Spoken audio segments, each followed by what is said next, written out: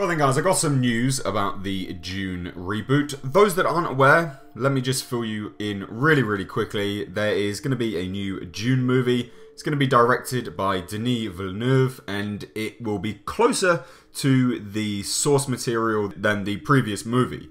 Now this all came out last year, or just beginning of this year. It was essentially in the most earliest of stages.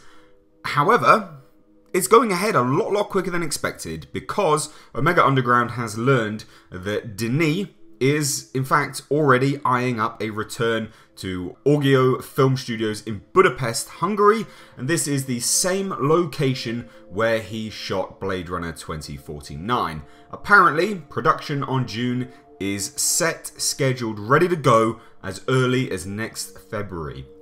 So there you have it, guys. Denis Villeneuve will be directing the DUNE Reboot. It's looking like it's going to go ahead.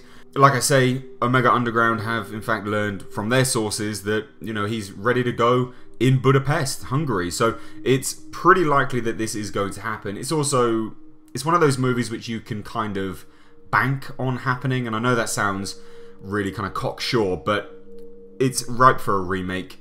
A lot of people like DUNE. It has an inbuilt fan base, and it also has that cult following where it can strike up a lot of good marketing simply off the back of that, if that makes any sense. So guys, let me know your thoughts on this down below in the comment section.